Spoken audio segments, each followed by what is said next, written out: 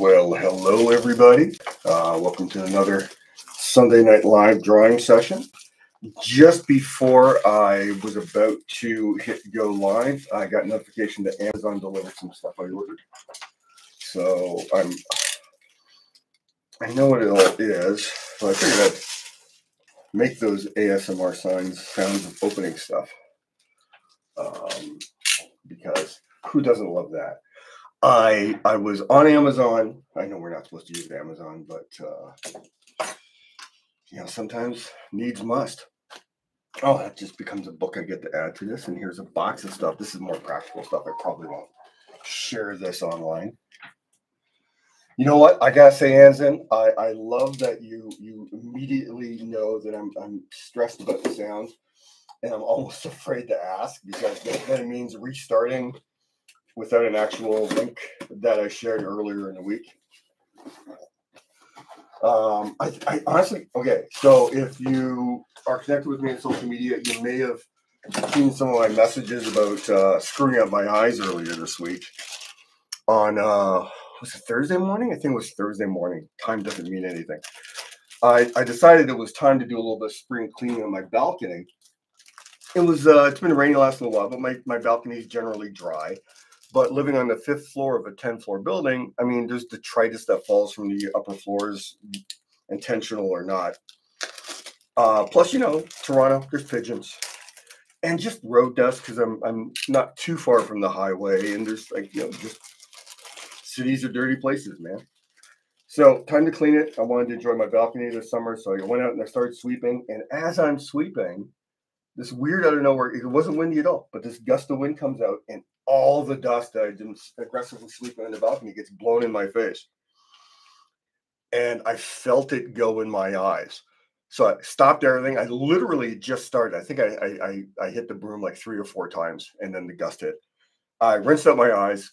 Didn't matter. Eye infection, both eyes. So I think I'm on the what you would call the downhill side of the infection. So I should be 100% better. I can draw now. I wasn't able to draw, at all Thursday night or Friday. I tried. Saturday I was able to finish some stuff. If you follow me on Patreon, you saw that I finished some stuff finally. But I essentially lost 2 days. But before I go back and attempt, I went and got myself some nice little eye protection. They're not full goggles, but this should be enough to keep the dust out of my eyes. So I'm protected. Yes. So this just arrived from Amazon. Plus, for future protection, because I know it's a better rinse to use a sterile eye wash. So I got some of these just to have on hand in case this ever happens again, because I hate losing time for like eye injuries. I've had the shittiest year so far. And I also got some eye support in terms of lutein. But the eyes are better. I'm going to be able to draw tonight. You can even see the blue pencils for the Savage Land Rogue here. I spent all day on this. I was going to do Savage Land Rogue up here, but I realized compositionally open sky here is better than a logo. So I think this is going to be first piece in a little while. Well, no, the Hellboy didn't have any logo on it. But the first superhero without a logo. But this book just arrived. Boom. The Art of Ron Lesser, Volume 1, Deadly Dames and Sexy Sirens. Now, I'm not sure about the production quality.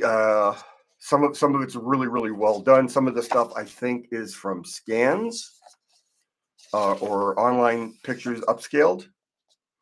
But this guy's work is everywhere. I mean, I didn't know this book was out there, but I mean, he did book covers forever. So if you have any books from the 70s, you got his stuff. But this is the first piece I had ever realized that, this is a guy whose work I loved. His movie posters are great. In fact, I referenced this. I did an alt cover for Tim Seeley and, oh God, I'm blanking, Aaron Campbell, and I was blanking Aaron Campbell. I'm blanking the name of the artist because the artist is really good. Nice Sam Glansman line work.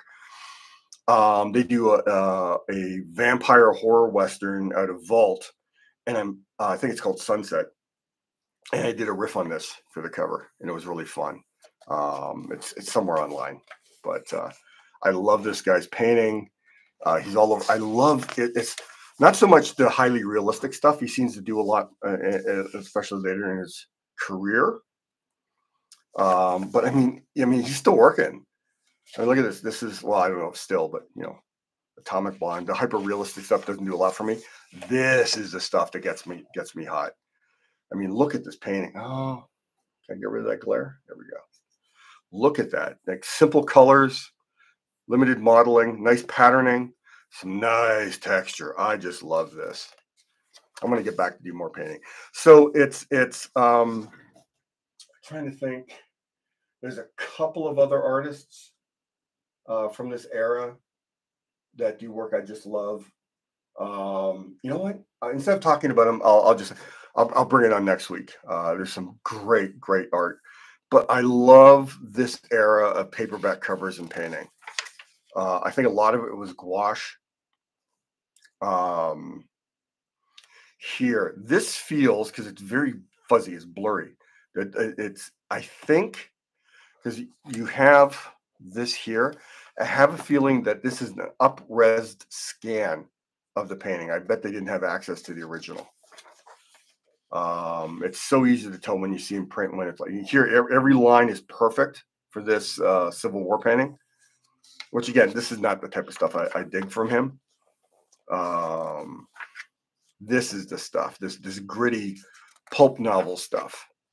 Hard Case Crime, I believe that's the name of the publisher, is doing a lot of stuff like paintings like this. You got to use Steve Holland. Everyone used Steve Holland in that era. But I mean, oh, look at this painting. I just love the simplicity and the graphics of it.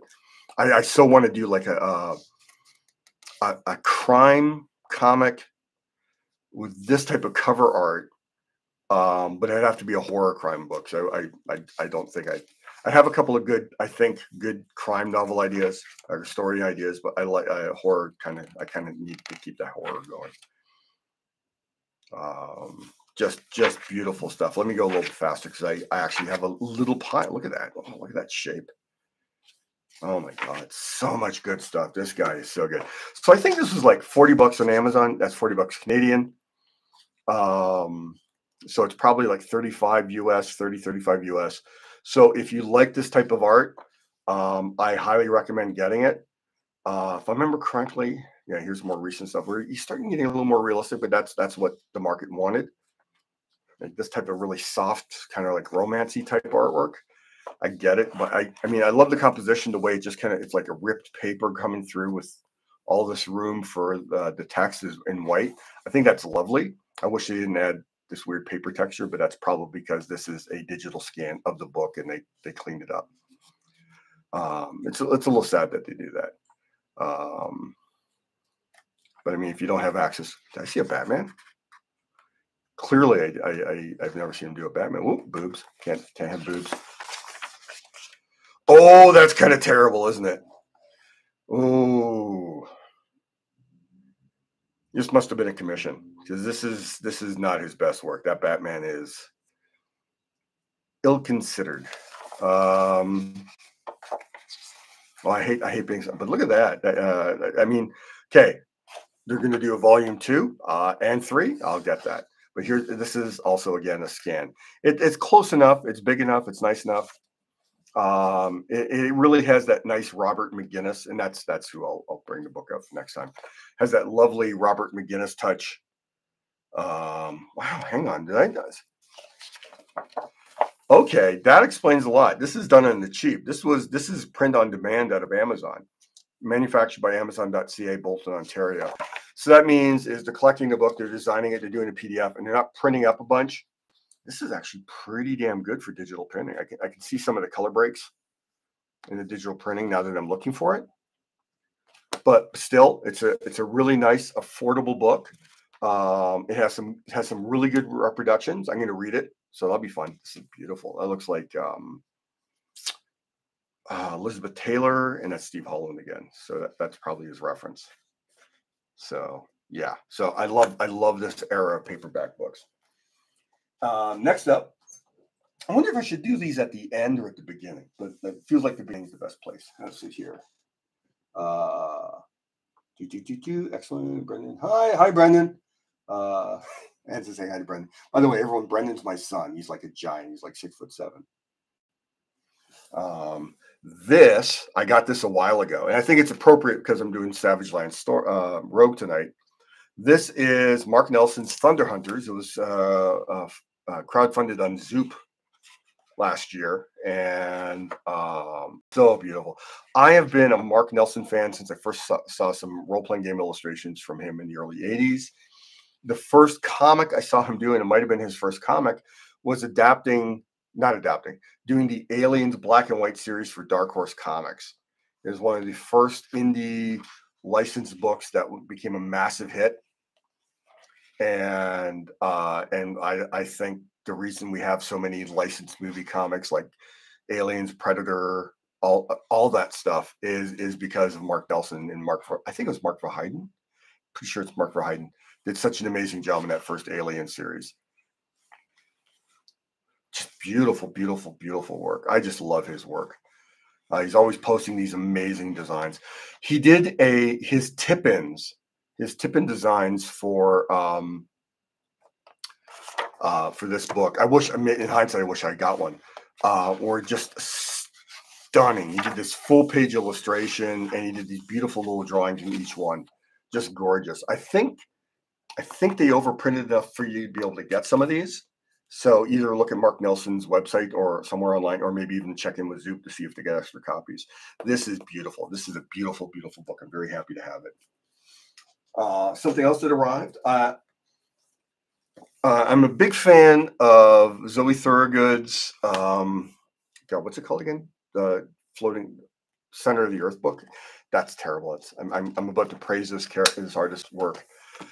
Her follow-up book to this is brilliant. It's semi-autobiographical. So I think this one is too. I got this, haven't had a chance to read it. I flipped through it.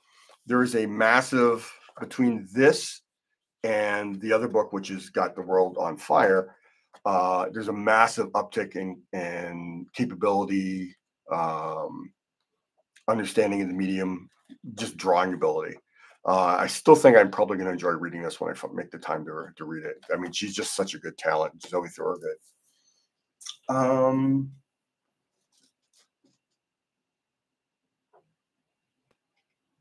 Yeah, okay, this is good. Okay, all right. I got this. I don't think, did I show this last week? I love that they're reprinting some of the famous artist school books. A lot of it's beginner stuff that, not to sound arrogant or anything, but it doesn't really apply to me as much. But it's great to see how they teach it, and every once in a while you glean something from it that you just never saw put that well. So this is another book I'm going to read. It's really informational.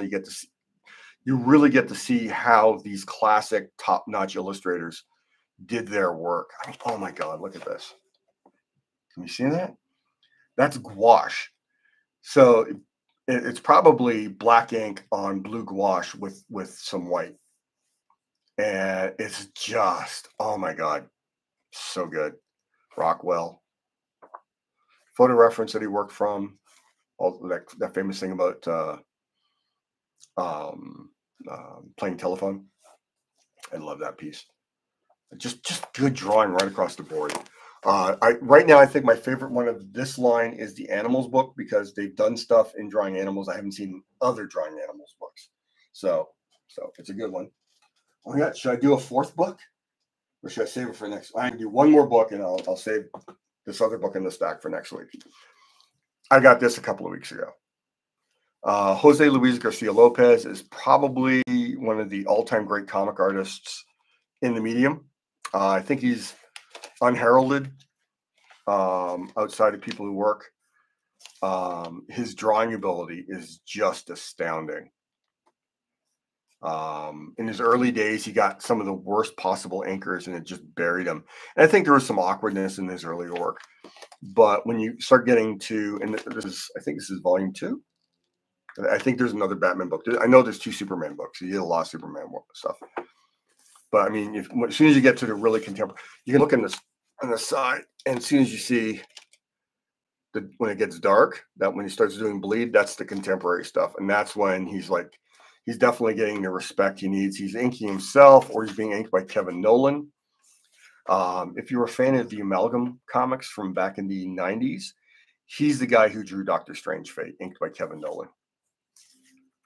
I mean, just look at this. Oh my God. Oh, he could draw everything and anything. He did this great series called Twilight that Howard Chaykin wrote, and it is just astounding. It's considering that Howard did layouts for it. And here's a Batman black and white story. I'm really happy they didn't color it for this. Howard did layouts for it, so it's the best Howard has ever looked. I think he would agree.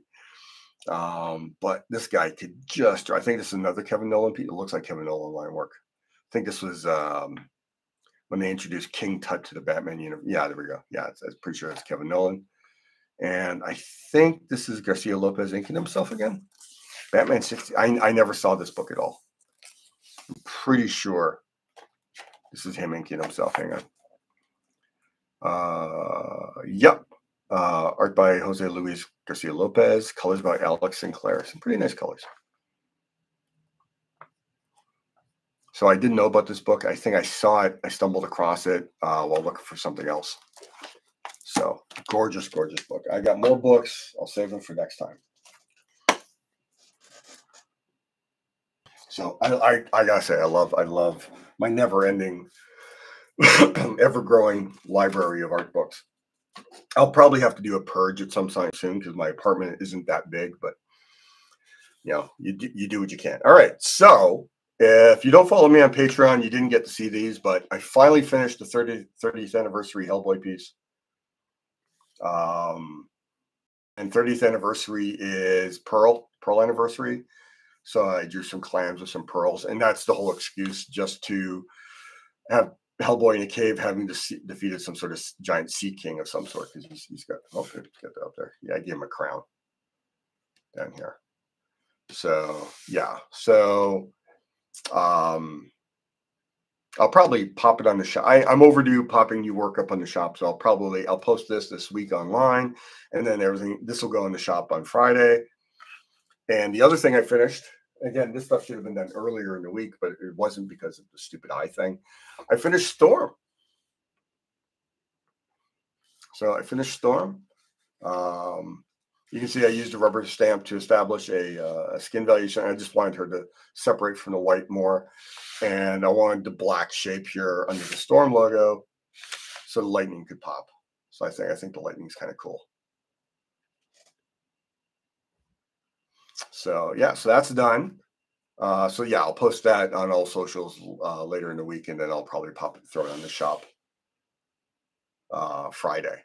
And also the grace period for the current pricing for the endless pieces I did going to change by Friday. I'm going to increase the prices on everything there by 25%. So it's kind of like a stealth sale. I put things up at like a set price, and then if it's just going to sit there until someone wants it, I'm just going to bump the price up. I don't see myself actually doing sales. My former art rep, who still owes me money, by the way, they would do sales, and there would be people who would literally wait for those sales to happen, and then they'd buy work that they wanted because they always knew those sales were coming up. And in a weird way, I feel that kind of undervalues the art. So I'll put up the art at a slightly lower price. If it doesn't go in like 2 weeks, I'll move the price up, and then I can just let it sit in storage until someone wants it. But I'm not a big fan of sales. So yeah, so here's Storm, and so that's Hellboy and Storm done. I'm going to work on this till about 8:30 because I already used up about 22 minutes of our time here talking about all those books. So this here is my Savage Land Rogue. I think is that. Oh, pasted? You mean the logo?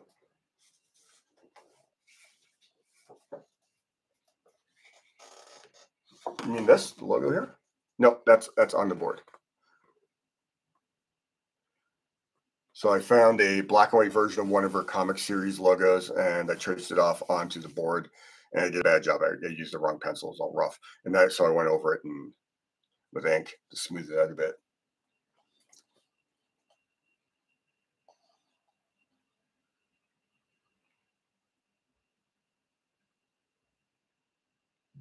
Is the leg? No, is the leg pasted? Nope, it's all on the board. There is a slight difference. This is the black here is super matte black Sharpie, and most of the rest of this is like ink brush. So there's a different quality. This is a little grayer. This is blacker. Was that what you were asking about, Anson?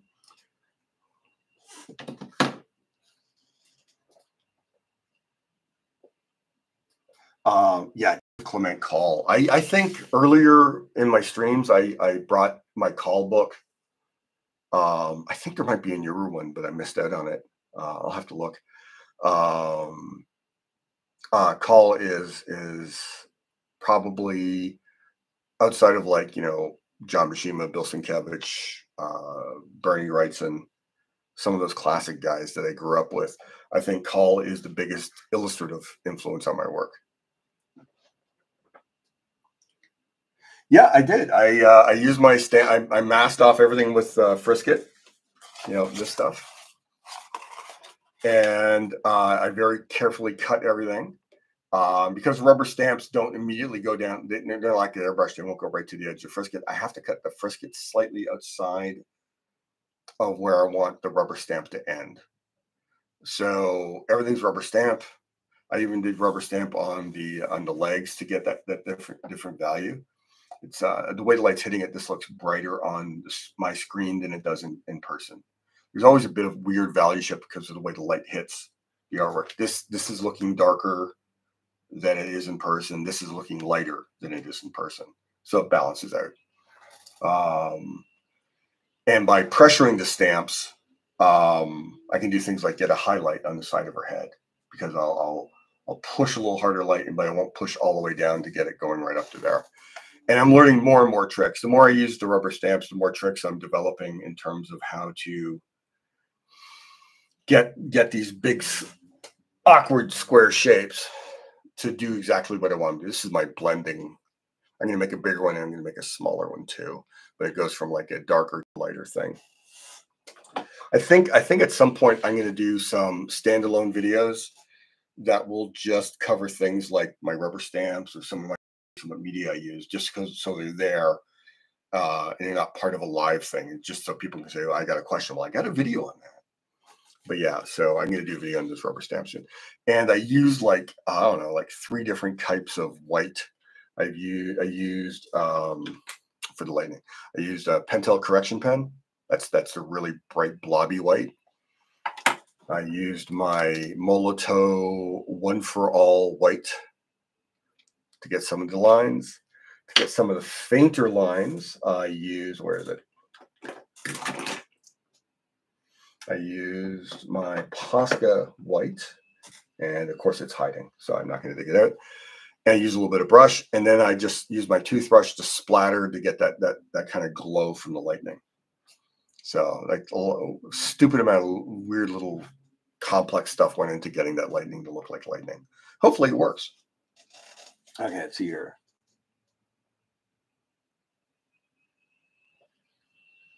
Thank you so much. I think the important thing to learn when you're working with influences is to not ape them, not to try and become a clone or a tribute act.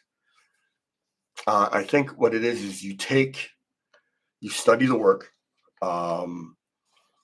you take what feels most comfortable from you and try and incorporate it to how you work. Which means you probably, it's going to be a longer road to get to where you're absolutely truly happy with what you're doing. So there's Cole in here, there's Wrightson, there's Buscema, there's Frazetta, there's Chaikin, Sienkiewicz, a little bit of Dave McKean, who's also heavily influenced by Sienkiewicz, some classic illustrators. And the idea is to make it so the stew or soup that you're making out of your own art works. And hopefully I'm getting there. I think it's like kind of like a never ending thing, but yeah, so I'm pretty happy with the storm here.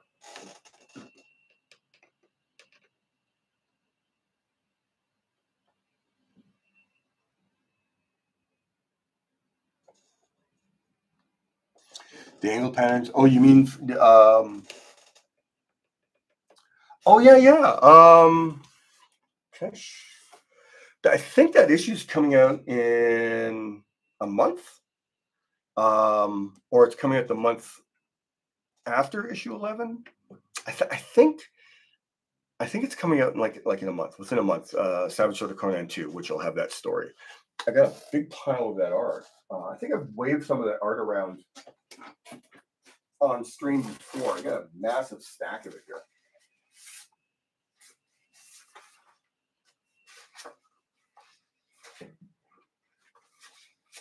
Looking for something if I can share it.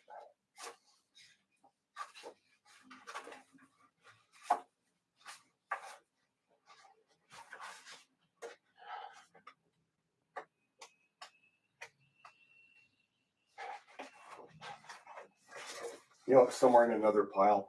My studio is such a disaster. Back during Coven last fall, it ended up being so much work dealing with that I got really far behind on all basically day-to-day stuff. So I've been perpetually playing catch up on things like laundry and dishes and cleaning, sweeping, all that stuff. And then Conan happened, and some other covers and a whole bunch of other stuff. And it's like I'm still playing catch up. I decided to do one thing. This first thing. I got some friends who do some things in terms of self-care to make their lives a little bit easier, despite not being millionaires. So one of them, they have house cleaning come in once a week to just clean their house. So it just takes a little bit of the pressure off. I think that's a brilliant idea. So what I did is I found a local laundry service. So beginning of every month, I just give them all my laundry because there's no laundry facilities in my apartment, and I hate the services around here, and it just takes time. Yeah, I could look it up, but I want to get into drawing sooner. But yeah, so the weird thing is, okay, so I've never drawn. I know I've drawn Rogue before, a long time ago in the '90s. I think I got asked to draw a couple of Rogues. My when he was alive, he was my best friend. Mike Ringo did a brilliant Rogue series. So my thoughts of Rogue, apart from the early Paul Smith, Michael Golden, that timeline of Rogue X-Men stuff, pre-X-Men and X-Men stuff. My memory of Rogue is entirely what Mike did with Rogue, that miniseries with Gambit, and so I'd never seen the comic. It must have been an X-Men issue because that's what Claremont did. Something was hot over there. He immediately grabbed it and pulled it in the X-Men. So I'd never seen the Rogue comic, but I've seen Rogue Savage Land art for so long that, I mean, you just know about it, right? And I had never been asked to draw her. So when I was deciding last week, it was Storm, Punk Rock Storm, or Savage Land Rogue, it was knowing I'd have to immediately look up, the various designs. And there's so many fan art versions of this. Some actually have a belt with the X symbol. I forgot to draw it on here. I saw, oh God, what's his name? Travis Charest, who's just an insanely talented guy. He did a drawing, I think, last year. And this is largely based on my memory of that drawing. He did a brilliant Savage line, and I think he put the X logo on one of her boot bags. So I might do that, and then that way I get to cover up the nipple I sketched out to make sure I place the breast properly. Let's see here. Yeah, soon. Draw. Never read it. Know it. Avoided Eggsman at that point. Yeah, I did pick up X. I kind of left X-Men during John Romita Jr.'s first run. I think he's done a second run since. It just I was reading more indies, becoming a lot more interested in non-Claremont comics, and then the whole Claremont getting bumped, Jim Lee kind of writing X-Men and the Image thing started, and writing just in superheroes seemed to even get worse. And I think it was pretty much out. I mean, there would be like, some writer would come along and do something really, really cool at midnight, and I'd pick it up. But that would be about it. I was pretty much a Vertigo boy through all the 90s. I think the only thing that would pass as a superhero comic that I was buying in that era was Hitman.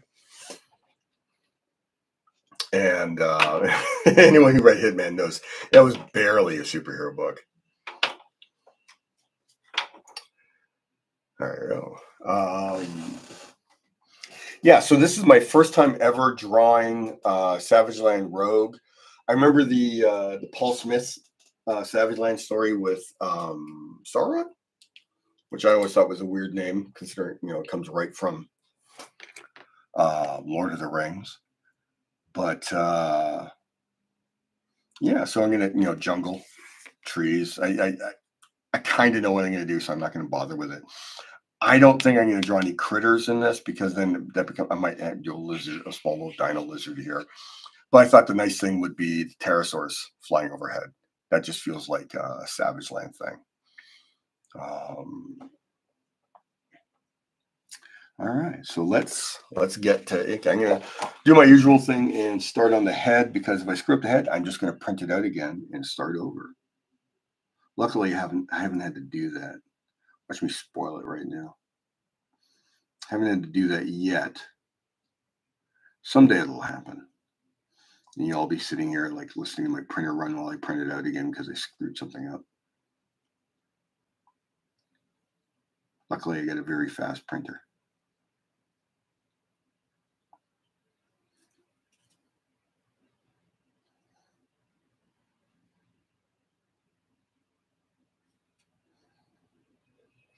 I think I drew the eyebrow too low, so I'm going to draw ink above it.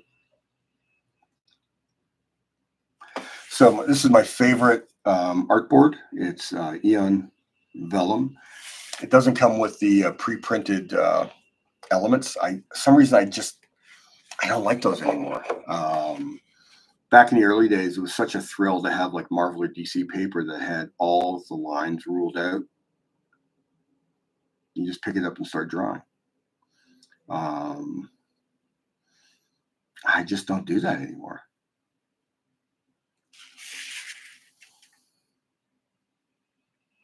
I just draw to a certain size consistently and let that be it.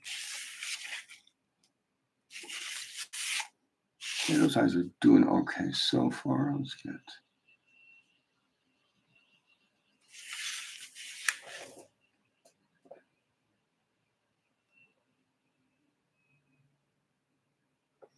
I think I for me, in my development as a comic book artist, like growing up on John Buscema, who did excellent faces, but there was limited acting in that era. Same thing with Neil Adams, beautiful drawing, limited acting. I think the first comic, and this was a game changer for me, was Kevin Maguire on Justice League, and how he went to so much effort to give everyone a unique face, men or women. He didn't have that same face-itis that so many artists previous had.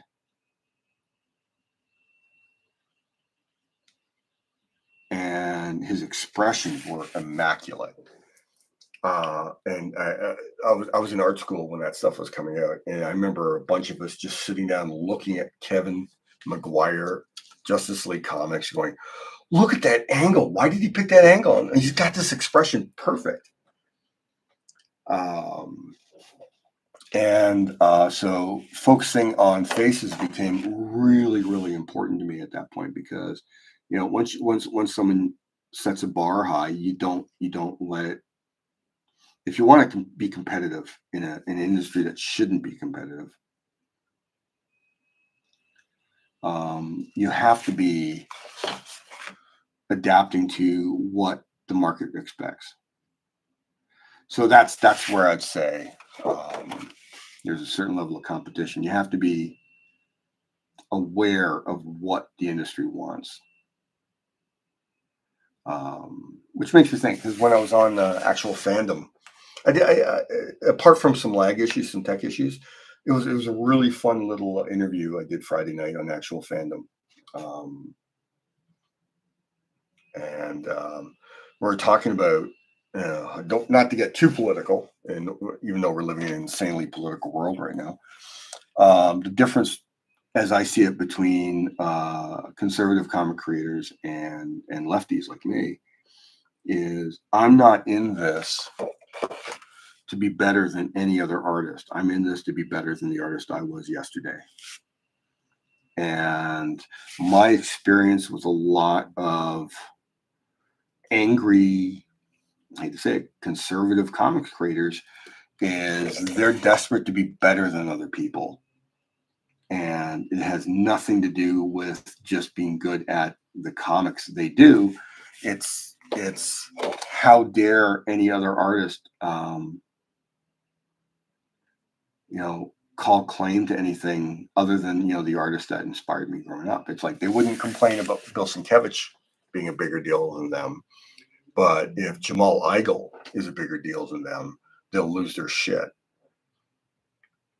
And I think that's deeply troubling, and I think it really truly limits what you can do as an artist. I think you have to remember every other artist out there is trying to be the best at who they are.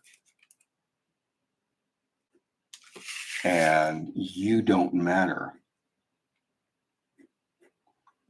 And if you're spending all your time, I think that year's too low. If you're spending all your time trying to just get better jobs than some other artist, you're not going to become a better artist. You're going to be focusing on the wrong aspects of what makes your work better. You have to. You just have to just look at your own work, understand what you're bringing to the table, and work to improve it. And too many young artists are way too focused on getting the gig that another artist is getting. And that's just unhealthy. I think that face is all right.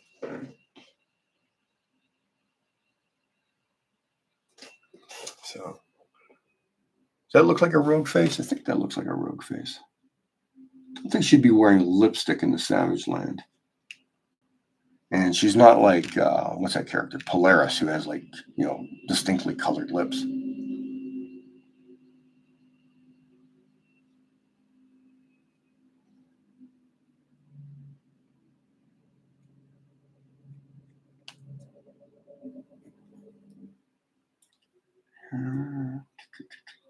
What a year to obviously be slow. So I'm going to draw more years than I was originally planning to.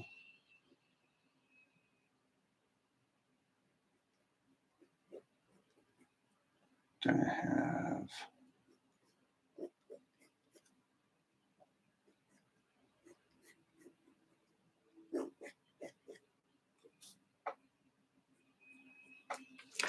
we're living in a shadow of World War III almost starting yesterday, so I think we can be a little bit political.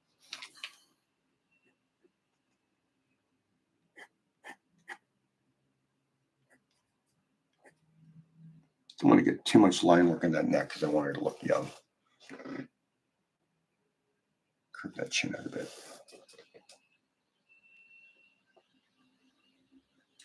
It's okay. So this is the weird thing. I'm 56, which may seem ancient to some, but in terms of like geek culture, I'm only old in as much as that a number of things became a big deal after I was outside the target market. So Teenage Mutant Ninja Turtles, Transformers, G.I. Joe animated series, and the X-Men animated series. They all came after I was no longer in the target market. So I got all these friends who were just a few years younger than me who completely lose it, with the idea of doing something with Transformers or Turtles or G.I. Joe comes up. They get so incredibly excited. And I have a hard time caring. I've actually heard that the new X-Men series, the X-Men 97 series, is being done at a level that no one expected. It's like stupidly high quality writing. But again, that's coming from fans. And I wasn't a fan of the series, not out of like any sort of like snobbery or anything. It's just like I think at that point I was like super invested into crime fiction, crime movies, horror movies, that stuff. That was the stuff that was driving me. I was never really a video game guy either. So when people are like raving about like certain video games, like I guess Sega or Sonic or whatever, all that stuff that just kind of eludes me. That was after the time I was long out of the audience.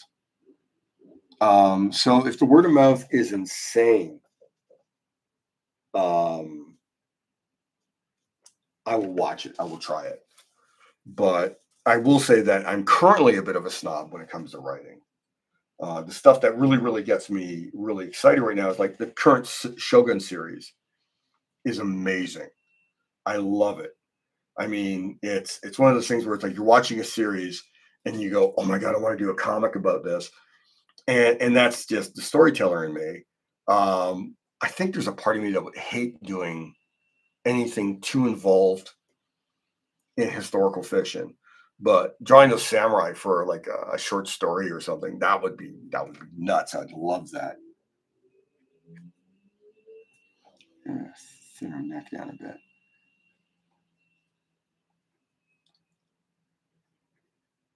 Want her to pop a bit. I'm gonna have the headband come out from there.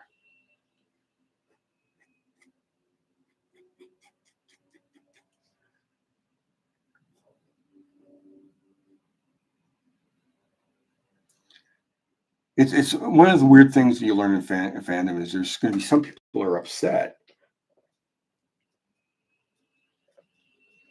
Yes, yes. I tried watching Ripley. We're talking about the talented. I love the lead actor, but the director is he's doing things.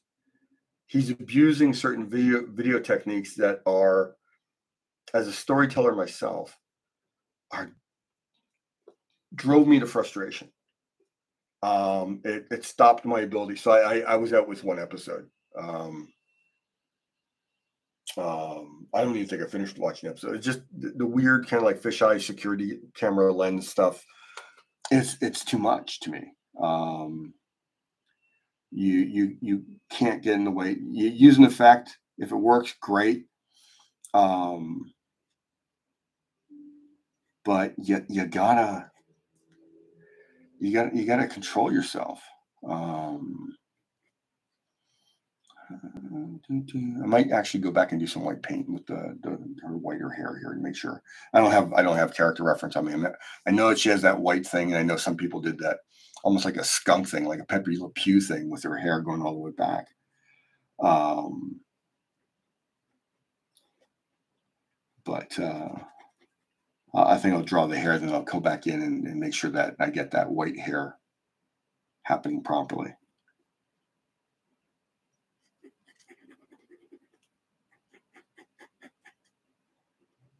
I'm using a 3 for the hair because I want like thick, chunky lines.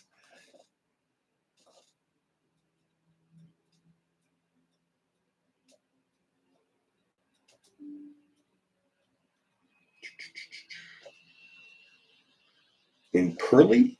Pearly.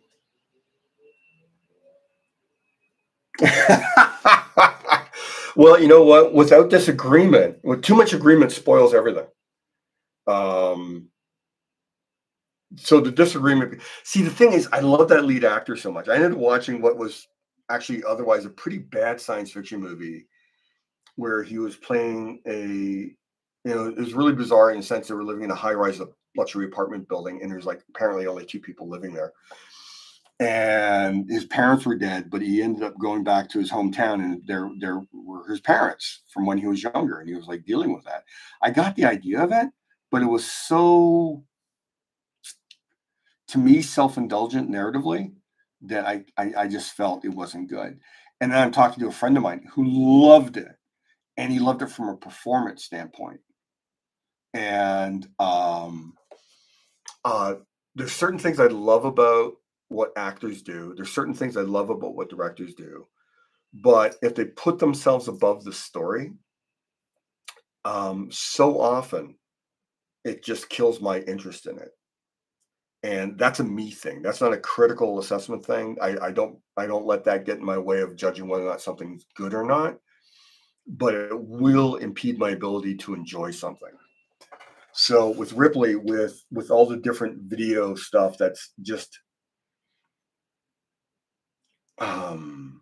it didn't feel, in the time I gave it, it didn't feel like it was enhancing the narrative as much as saying, "Hey, look at me! I'm doing cool things with direction."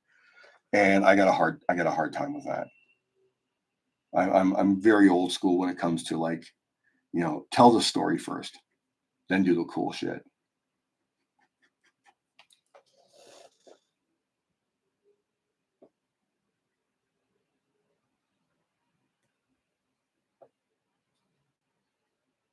Yeah. Okay. Oral Studio, which is a clever name, by the way. Exactly. I mean, it's like I almost immediately hated shaky cam for action. Um, People are still using it because it means they don't have to choreograph as well. Um, that the raid was such a brilliant. It's like I understood when shaky cam came in like the first Bourne movie, it added a certain level of kineticism, and it wasn't, at that point it wasn't necessarily overdone. It was just flashy, and it allowed you to get a sense of the action by imparting those cuts to the viewer, so you're feeling a little disoriented while you're watching the action, because you would be a little disoriented if you're in the middle of that action. I got that, but it got to the point where it's like you would have unnecessary cuts in the middle of a fight scene just to have more cuts. And then it seemed to spread outside of action sequences. I remember watching that Queen movie, and there's one scene where they're sitting around a table talking, and I was sitting there going, "Oh my god, there's just so many edits in the scene. It doesn't make sense." And it's a director who's usually pretty damn good, so it makes me wonder if like how much of that was done in the editing suite without his involvement. I'm blanking on his name. He's a pretty good director. He used to be a child actor.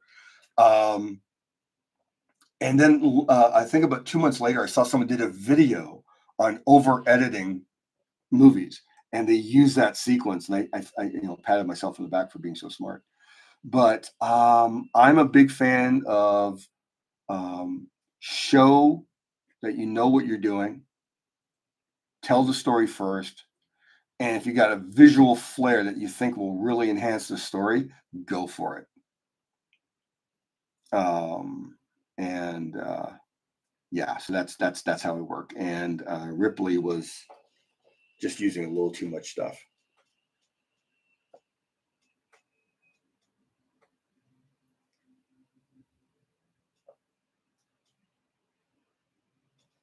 Oh, well, that makes sense. That really makes sense. I know guerrilla filmmaking will. any sort of filmmaking with a limitation will drive changes. I remember hearing a story that Cameron shooting Terminator, the first one, they shot in a ton of areas they didn't have permits for. And if I understand correctly, there were some actors who were wearing cop uniforms. And at one point, cops showed up, and the actors pretended to be cops who were actually working security. And they said, "Yeah, we wouldn't be doing this if there wasn't a permit." Um, I mean, you do what you can with what you got, and sometimes it leads to brilliance. Sometimes it leads to like, oops.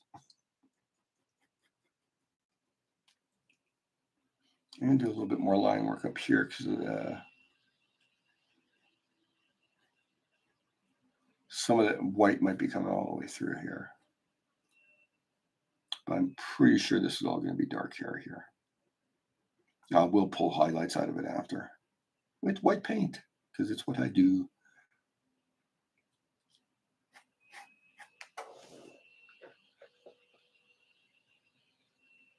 I'm pretty sure I've seen that Jackie Chan video.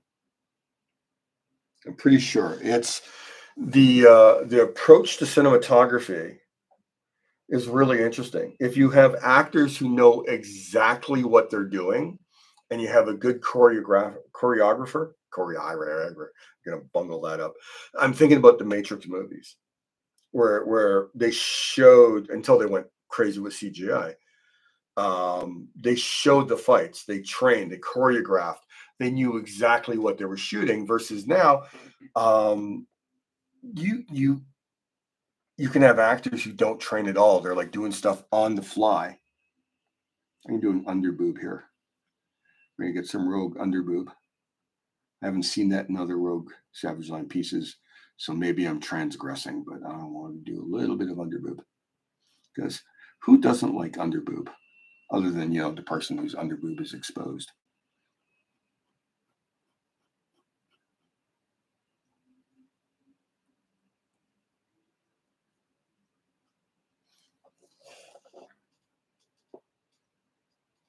I I think everyone's heard the news that they're doing a Matrix 5 because despite intention, from what I understand it, one of my friends did some post work on it. He used to do pre-production. Now he does post-production because he's old. He was telling me that while working on it, he was literally told by someone close to the one Wachowski sister working on it that they made it hoping it would tank so no one would come back while they were alive to try and make another Matrix sequel because they didn't want to do it. Apparently, there was a whole bunch of studio interference in the two Matrix sequels that made the experience for the Wachowskis terrible. And they didn't want to do more Matrix movies even then. It's like there's apparently they weren't. Everyone thought they were given like carte blanche to do whatever they wanted, and they weren't. It was a hit, so the studio decided to get involved, which is so typical.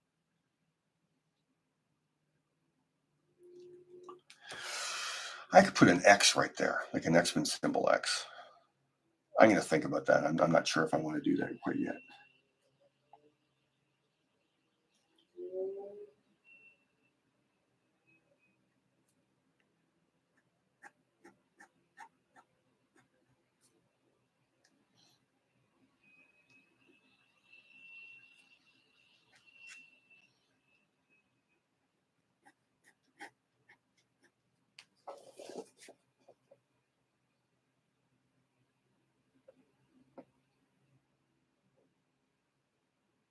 Oh God, that's right. I remember there's one of the actresses that might be the one who did it. She wore this almost non-existent like silvery uniform, and after Star Trek, she went on to do porn, and she actually wore that outfit in at least one production, apparently. Oh, 60s never change.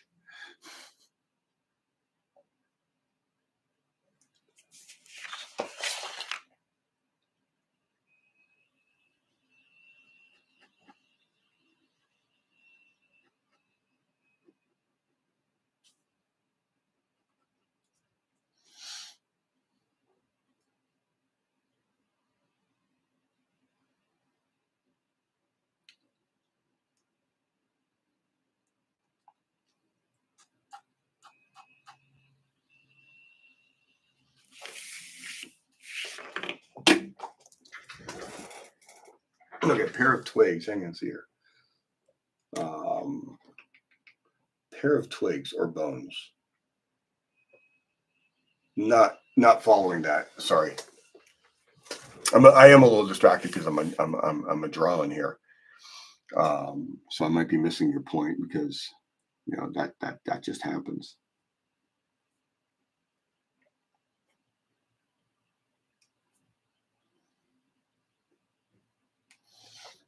Trying to give her a bit of a different body shape from Storm. For Storm, I looked at a lot of African figures from the region I think she's from. I can't remember. I'm blanking. Oh, I'm going to do something here. So a little bit more black there. A little bit more black there. Just enhance that neck there. There we go. So I wanted to give her kind of a curvier, like an actual, like wider hips, slightly thicker thighs look.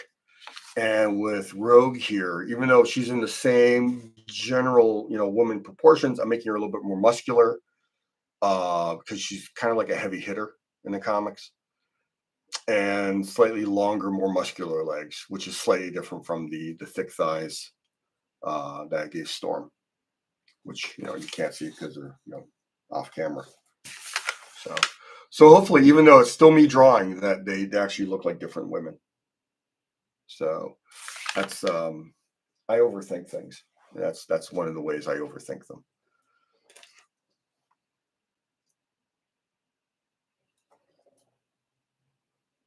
Oh, I see what you mean. Yeah, I could give her like a little, like, considering her spears made, and she's got all these strips. I could give her like a little necklace where she actually makes it out of twigs, so she can have a little X necklace she makes for herself. So like she's alone in the jungle, and here she is making her an X-Men symbol, so she doesn't lose that. I like that idea. See, I was just going to do it on the fabric, but I could give her that. Yeah, it's a good idea. That's a good idea. Sorry, when I look at chat, I look at it in response to other people's chats and like chats I've responded to. Yeah, so there's a very good chance that someone will actually say something in response to what I said, and I won't even get it.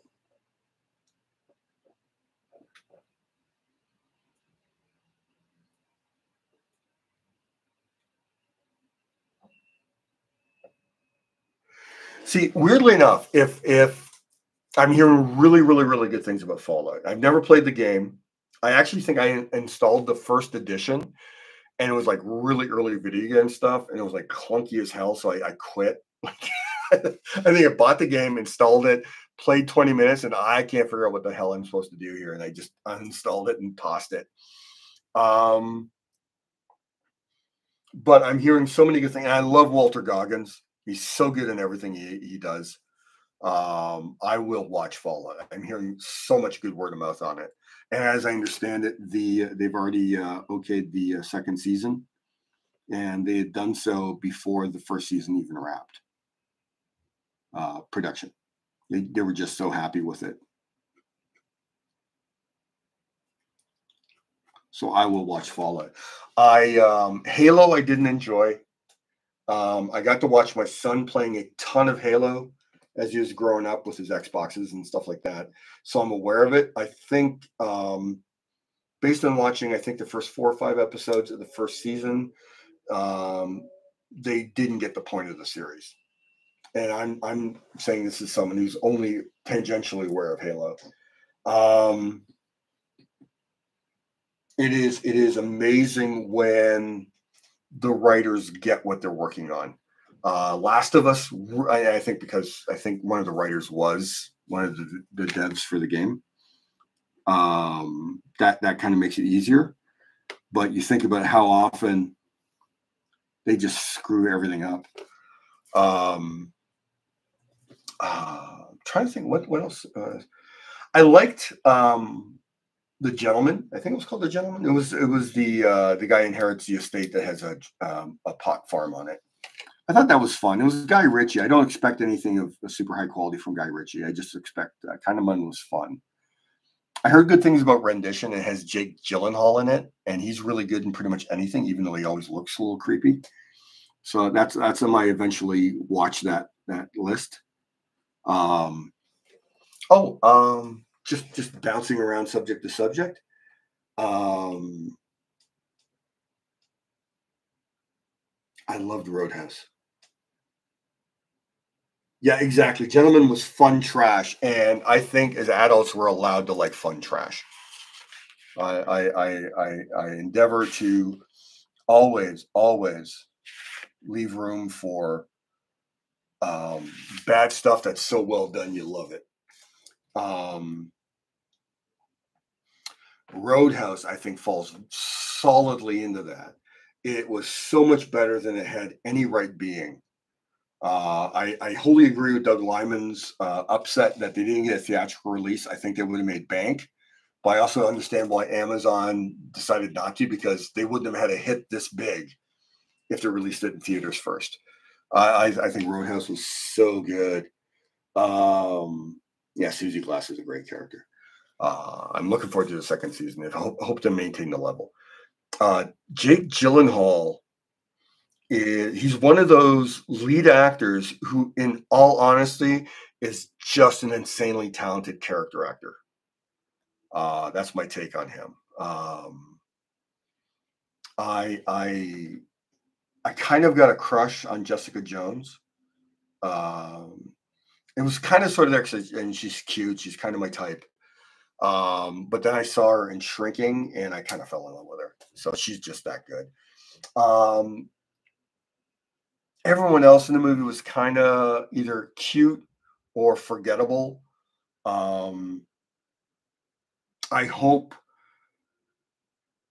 I hope they don't bring McGregor back for any sequel if they do a sequel. I felt he was obnoxiously loud and unenjoyable. I knew what they were trying to do with his character, and it didn't land for me. He was just so hissably bad and over the top from the very first time he's on screen, that I just couldn't enjoy him. I mean, the fight scene was amazing, and probably was amazing because he was so believable in it. But I'd much rather take someone who's less physically impressive, who can give me a performance I'll thoroughly enjoy, than someone who I don't need Gina Carano in any movies.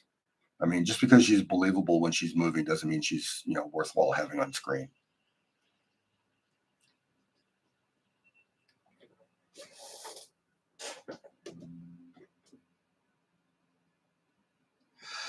Yeah, you know what? That's a great take. I would like to see a sequel.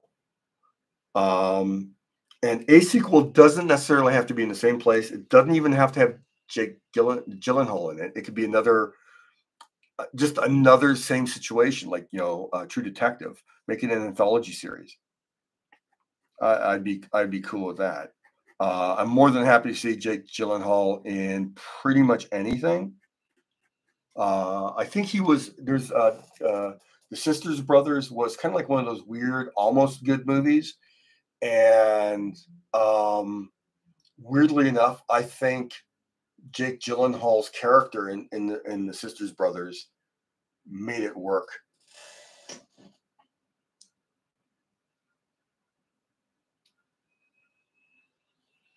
Yeah, Jack Reacher does. And honestly, okay, so I wasn't in love with.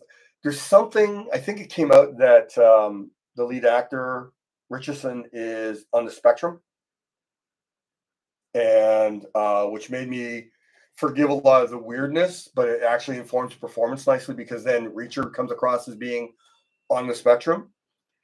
And a friend of mine said, "Oh, you can't support him because he's like a really devout Christian." And I asked him, "Is he a really devout Christian, or is he an American Christian?" And the guy said, "Oh, I don't know. He was just told that Richardson actually has a YouTube channel where he talks about his belief in God." And I think it was this week where Richardson basically came out, and he was not an American evangelical. He basically said Trump has no business running for president.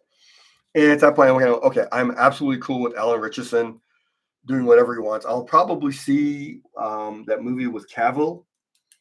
It looks bonkers. That might be a Guy Ritchie movie too. It looks bonkers fun, and I will check it out because I like him more now. But I probably would have seen it anyway because it looks bonkers fun.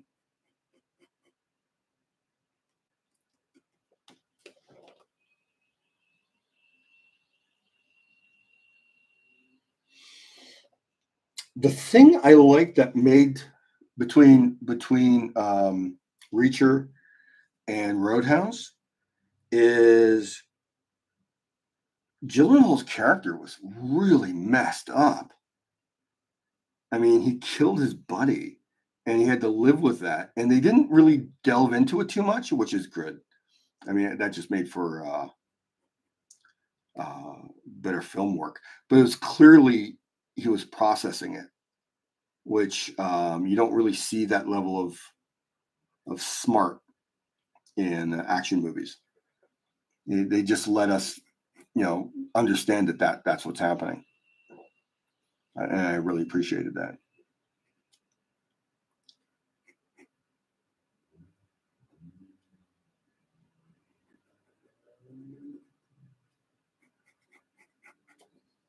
Oh, I'm working off camera here. I'm sorry, guys. I just realized that as soon as I drop below the belly button, I'm gone.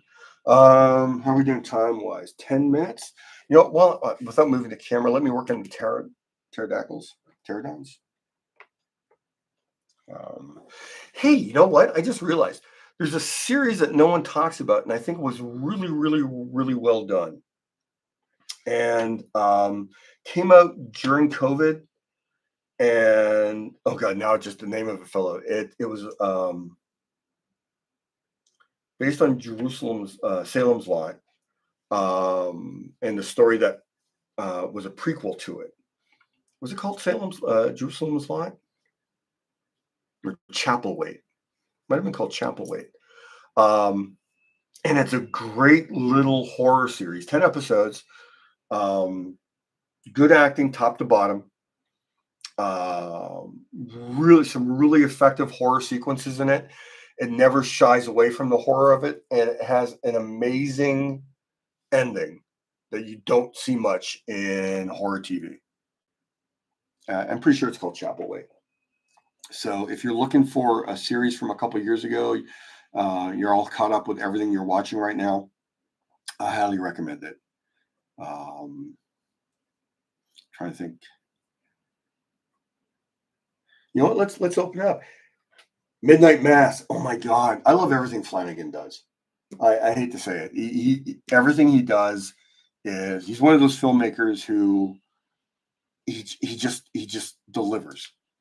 I'm looking forward to his. I think he's doing a new TV version of Dark Tower and some other Stephen King type stuff. But I love his. I love his Stephen, like Gerald's Game. He did a great job with that. I like the Bly Manor and Haunting of Hill House, which was like Edgar Allan Poe informed by Stephen King, because he has that bone deep Stephen King appreciation going on. And I dig it. I dig it. So I mean, I wrote fan letters to Stephen King when I was a kid, and he responded, which is really cool. I wish I still had them. I think they disappeared when I was in college with all the moving I was doing. Stephen King's an awesome guy.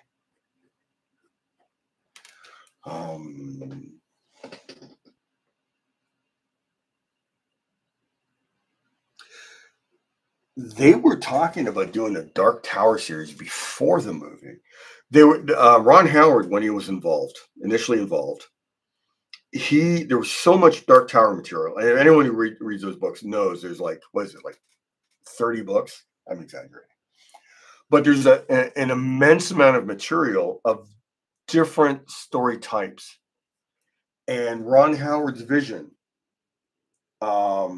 was a series of movies, like theatrical release movies, an ongoing TV series that would support the movies, and some made for TV movies that would enhance the story because there was just so much content.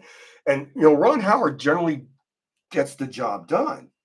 So the fact that they didn't let him do this and they ended up with the one movie that didn't satisfy anyone and wasted so many talented people. Like, I mean, I think that was the first real time we got to see Matthew McConaughey play a bad guy.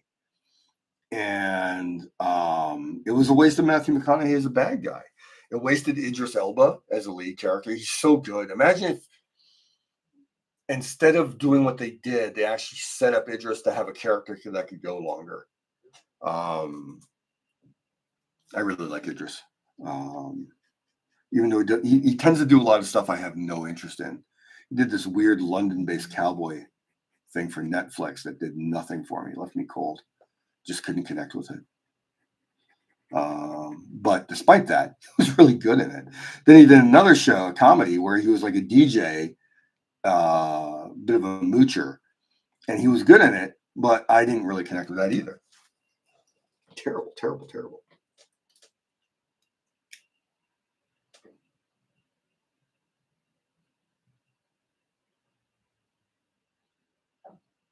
Yeah.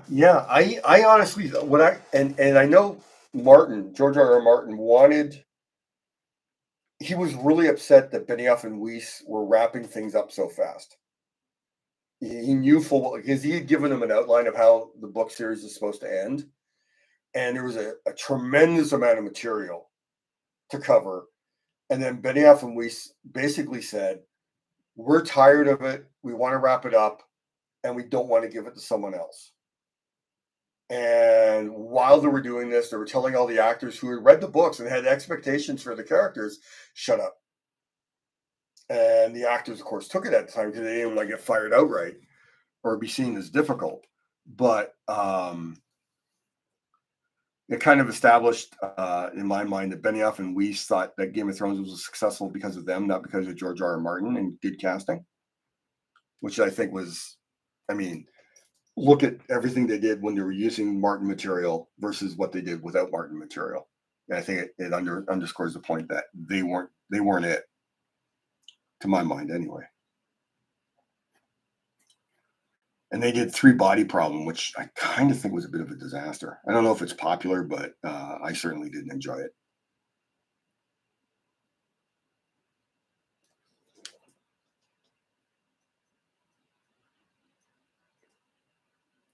Yeah. Three Body Problem. It's like, I know the story. There's some weird cultural stuff that I don't think would translate to a North American or Western audience in general. I think a lot of their changes, I understood why they made some of their changes, but they didn't work. I mean, it's so culturally different. Yeah, it had, and I think a lot of it was Benioff and Weiss just kind of screwing up. I mean, it's what do you do, man? It's like these are the people who floated the idea: what if the South had won the Civil War after all those complaints about how racist many of their choices were in Game of Thrones? Not good looks, guys. Not good looks. Not honestly. It's like I usually don't approach things saying I'm a fan of a showrunner because a lot of times showrunners' job is to be invisible and let the writing room and the actual working producers do their job. But yeah, Benioff and Weiss, not a fan. I mean, I think Hollywood kind of realized that too because it's like their Star Wars deal dried up, their HBO deal dried up. They're at Netflix now, and I'm hearing that Netflix is not sure if they're going to do more work with them because apparently they made it more difficult than it needed to be.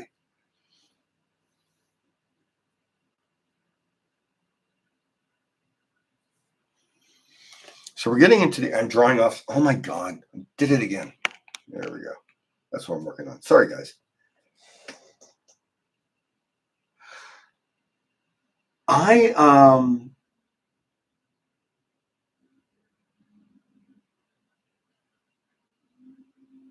Scene in particular that kind of haunted me after I don't want to spoil it. You're talking about the razor wire thing from Three Body?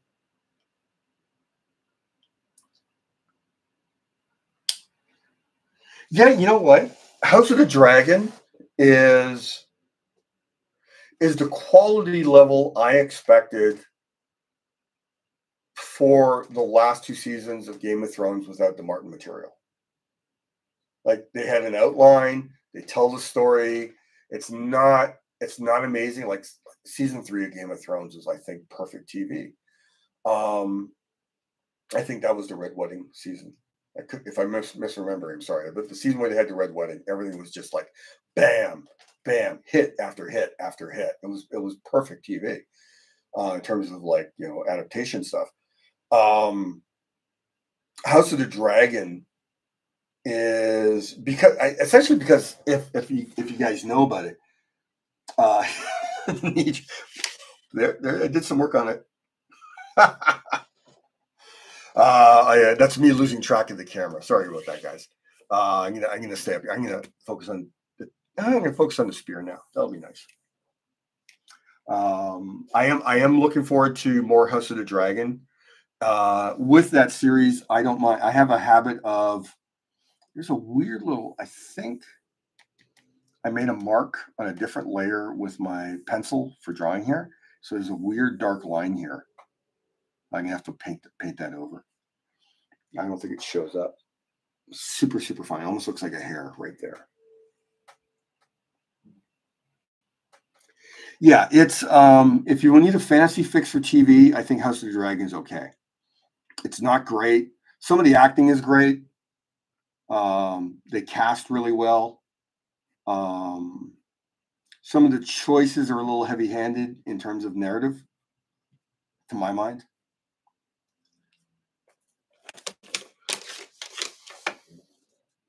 So I've seen sketches of Rogue's spear, and it's obviously a stone spear.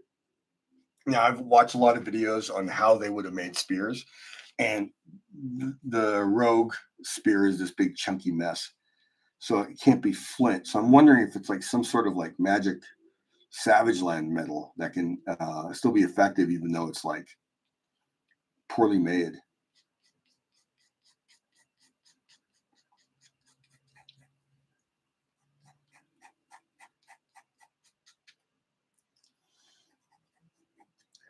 The other thing I'm realizing, some books just don't translate to TV very well. Is it obsidian glass? Because I'm going to go darker with it. It really shouldn't be that big, but I'm going to go darker with it. Yeah, I gotta say he was really mediocre in pretty much everything I've seen him in since Doctor Who, and I wasn't a fan of his Doctor Who either. And I'm not. It's children's entertainment, so it's like I'm not a huge Doctor Who fan anyway because I'm not a child. I like David Tennant. I like David Tennant's energy. I can watch him in pretty much anything. And I know he's a good actor, but it wasn't until House of the Dragon where they gave him a character where he could really excel in.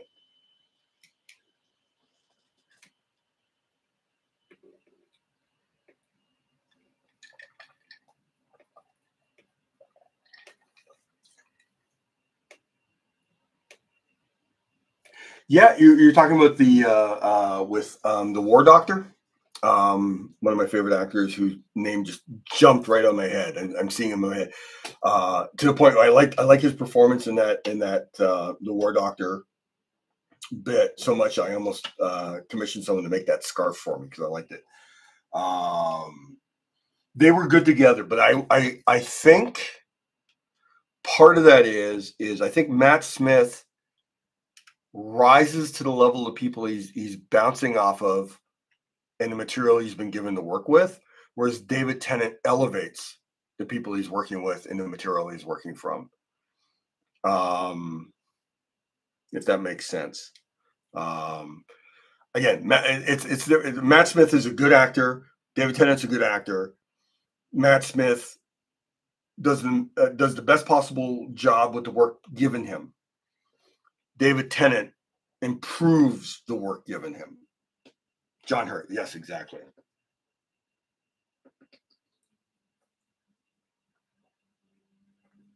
Yeah, it was. I ended up bailing. My son was really enjoying Doctor Who, so I was watching a lot of Doctor Who with him. Um, but that the Matt Smith era was just too like, what the hell, man? All right, I'm almost drawing off.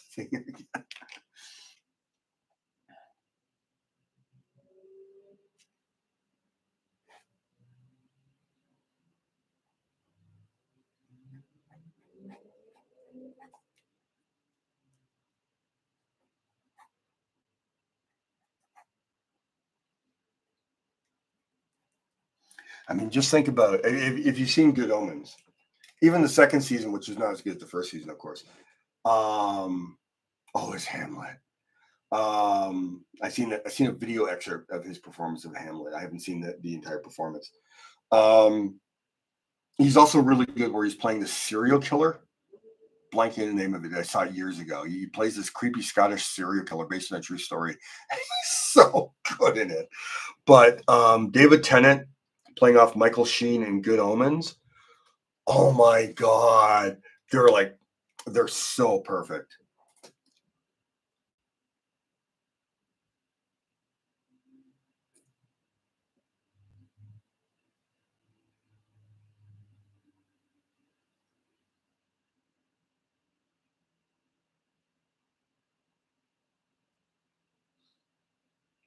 Yeah, I agree with that. I've heard numerous complaints about the writing quality and the production stuff from people more closely tied into what was going on there. And again, most of my connections are in North American production for TV and movies, so it's like I can't claim to know anything about what's going on in the UK. I got friends who are a lot closer tied to that than I am. Um, I'm just going to put a whole bunch of stuff hanging off the spear because I just think that'd be cool. She's in the Savage Land with too much time to kill, so she's gonna do weird shit, beads and bones and stuff hanging off the tip of her spear. I mean, she's like super strong, so she could put whatever the hell she wants in that spear and still throw it through buildings. As far as buildings exist in the Savage Land, throw it through sabus, saber-tooth tigers. Yeah, I really thought the first I watched the first season and I was like, oh, okay, this is cool. And then it was really, I think the second Matt Smith season, I was kind of like, what the hell am I doing watching this? Um, so that feels much more like a writer's loss than anything else to me.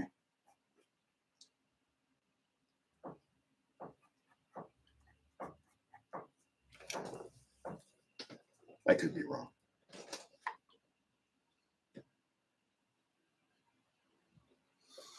Yeah, I thought the Weeping Angels were good for what they were used, but they ended up returning to so many things. Um, and it's like the more you show the monster, the less effective the monster gets. And I think everyone's learned that from Alien. Um, to the point where it's like aliens are so overexposed. Just with it, honestly, was it like 7 movies? So Alien, Aliens, Alien 3, Alien 4, Alien 5, Prometheus, Covenant, Aliens vs Predator 1 and 2. So that's 9 movies. Holy crap! Um, I mean, I of course I'm going to watch the Fede Alvarez Alien movie because I mean he knows horror, so I'm there. Um, but yeah, yeah, the more exposure any monster gets. Yeah, Covenant is a good movie. It's just not a good alien movie. It's a great mad scientist movie. Did I talk about this already? Prey was so good. I'm so looking forward to the sequels they're planning.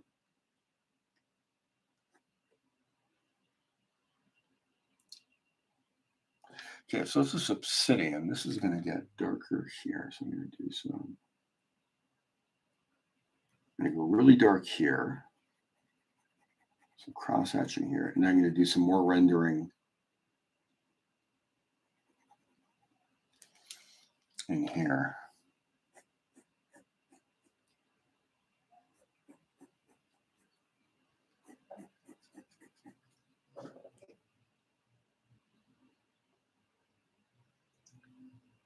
First time I saw there's a heart blocking the word, and that was Legion.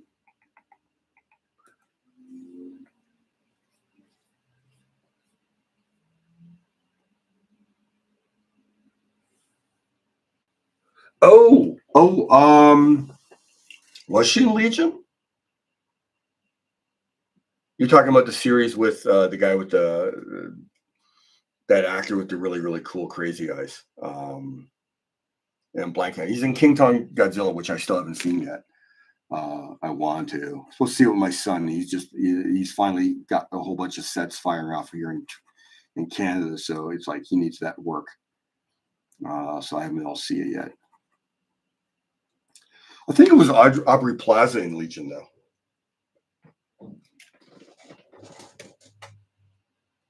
Oh, really? All right. Night, Brendan. That's who I was talking about. Wanting to see Godzilla Kong with. Yeah, it could very well be. I haven't watched Legion since I think about a year or so after it aired. I came to it late. I missed the first couple seasons because I didn't even know about it. I saw some Bill Sienkiewicz art for it, and I thought it was a movie coming up, and then found out it was a TV series later.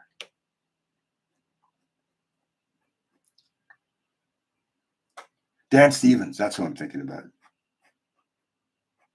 Dan Stevens is so good.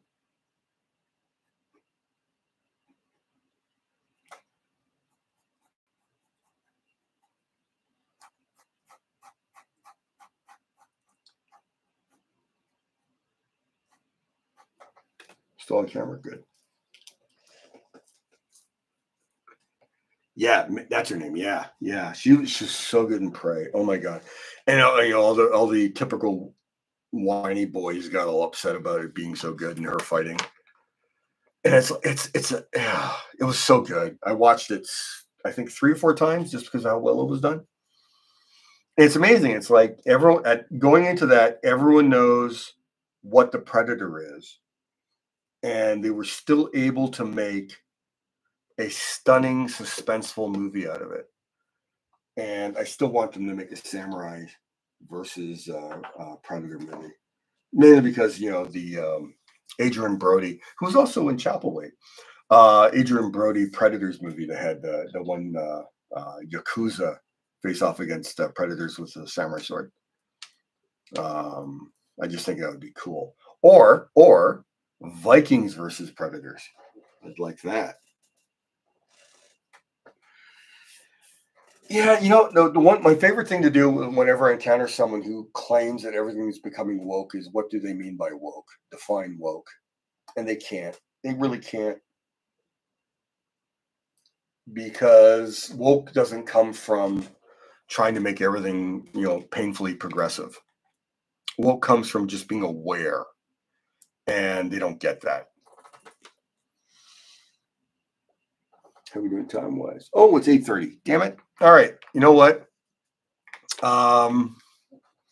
This is going to be another piece I'm going to finish this week, hopefully, assuming my eyes get all better. No idea right now. Hey, got a few minutes here. Any suggestions of what I should draw next week?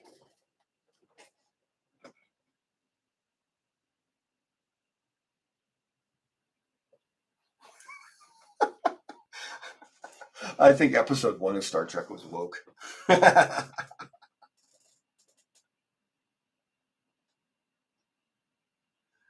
Young Conan. That's a good idea. Baby Conan. No, born on the battlefield. Teen Conan. That would be, Conan at the Sacravanarium or first arrival in well, there's also Tower of the Elephant. We did chat about that. Driver's Ed Conan. Okay, Conan's a good suggestion. Any other ideas?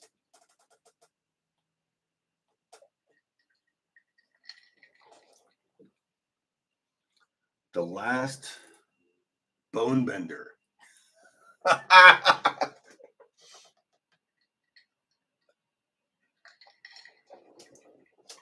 Conan's good. I mean, what I might do is I might wait. This week I'll double check to see when Savage Sword's shipping. And what I might do is either the Sunday before or the Sunday right after it's out, I'll do a Conan night. That seems smarter than me. Green Lantern's cool. I haven't drawn Green Lantern in forever, and I can do. There's so many Green Lanterns to choose from. Well, you know what? It's left to my own devices. I'm probably going to draw Hellboy again, or a witch. I mean, part of this is it's participatory entertainment. I'm drawing live for your enjoyment. So I think it just makes sense to open up the suggestions here. Viking dude, that would be cool. I could LARP live action role play Hellboy. Or you mean I dress up as Hellboy? I don't know if I could hold my pens with that gauntlet. I could draw one of the Vikings from We Bring Only Death, but that's I'm not entirely sure if I love the character design, but it'd be cool to draw just like a terrifying Viking. Rain Fair Hellboy.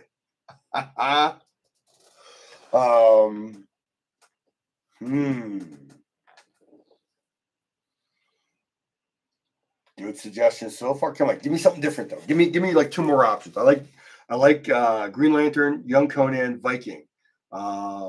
Those are all dudes though. I mean, I just drawn two women back to back, but let's have some options here.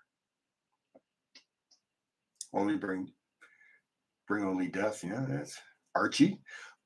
I've never ever drawn any Archie characters. I honestly don't know how to approach it. That's an interesting thought. That is a really, really interesting thought. That's okay. Okay. Also, here's some counterparts. I'm looking at the toys in my studio. I actually have a Xenomorph in my studio. I would more than happily draw Alien, or Predator. I think my son had asked for an Alien versus Predator drawing, so I could theoretically start that in the live stream. Casper. Problem with Casper, if he doesn't look like the Harvey character model, it's not Casper. So I have to. I remember years ago I drew Scrooge McDuck, and I rendered him in my style. I think that worked. Samurai Predator versus Xenomorph.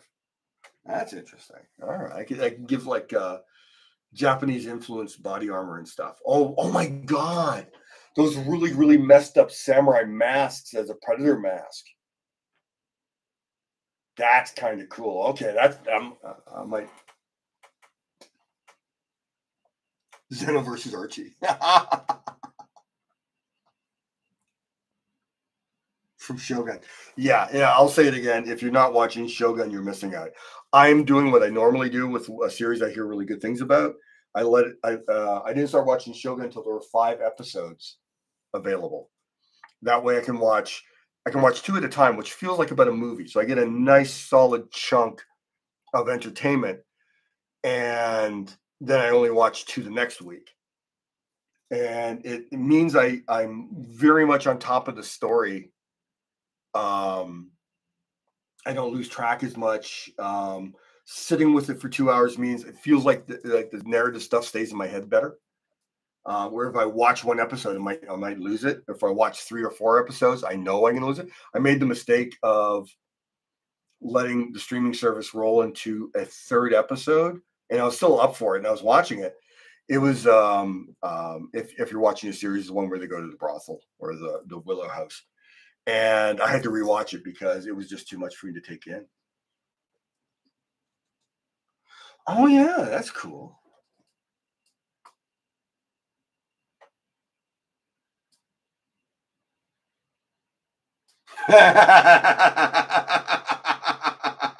That would be I'd be pretty blotto pretty fast. It would have to be with beer, not my favorite whiskeys. Although right now my favorite whiskey is Japanese whiskey, so that'd be too on point. Uh, Jughead Chestburster. Oh, you know what? I could do. I was a fan of the first season of the Netflix Sabrina series. I love that actress. I love that. I could do a nice horror Sabrina piece. That would be nice. Archie versus Alien. That would be Veronica running around with a flamethrower. You know, Reggie, Archie, Jughead, Moose. Everyone's dead. Hellboy versus Sabrina. That would be good. So you remember that series with the brothers who were going around killing monsters? Supernatural. They at the same time there was that vampire series running, and they were joking. And I wish they did this, where the last season of that vampire series, they wrap it up, and then they do a post credits thing where the Supernatural brothers pull into town, saying, "Yeah, I guess we're here to kill vampires." That would have been fun.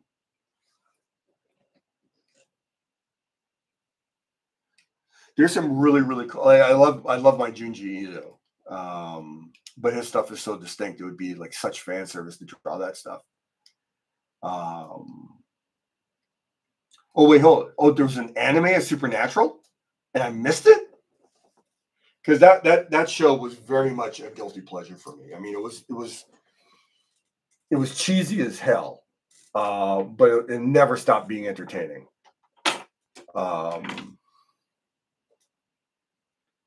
Okay, now I think we're at risk of Hellboy versus Hot Stuff. No, Hot Stuff is Hellboy.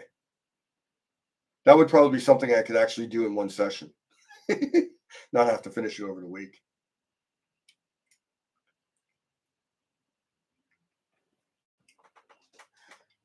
Hellboy at sea. I like that. Oh my god!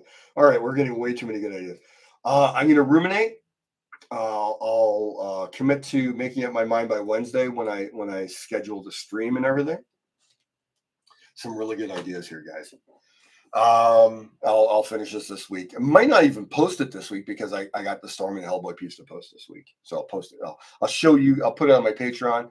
That reminds me, everyone, if you want to see the behind the scenes work, you want to see stuff before anyone else sees it, you want to see covers months in advance of anyone else seeing it. My $1 a month Patreon, Richard Pace on Patreon. It supports me. Right now, we're at the point where it used to be buy me a tank of gas. Now we're at the point where it pays my internet every month. So that's great. So supporting my Patreon would be great. Otherwise, subscribing and liking my videos, commenting after they go after they're like sitting on the site. Apparently, commenting increases the visibility. So you can actually throw more suggestions in the comments. My Instagram is Richard_Pace on Instagram. Please follow me, like my work. It helps more people see it. And of course, I got my art shop, but that's linked everywhere. I want everyone to have a great week. Thank you so much for hanging out and chatting, because that just makes these streams so much more enjoyable for me, and I hope for you. 7 days. I'll be back here. I haven't missed one yet. No, I've actually done a number of streams where I've been sick. There was like one point in January where I had a really nasty jaw infection, and I did the stream. I don't think I talked about it. You guys have a great night. See you in a week. Have an amazing week, and in 7 days we'll be back with more books to show off. And I'll have made up my mind on one of the cool things that you guys suggested. Have a great. Oh, thank you so much, Uro Studio. At some point, I'm going to have to learn these people's names, so it's not saying Uro Studio, because I'm sure that's not the name your parents gave you. All right, everyone, have a great night.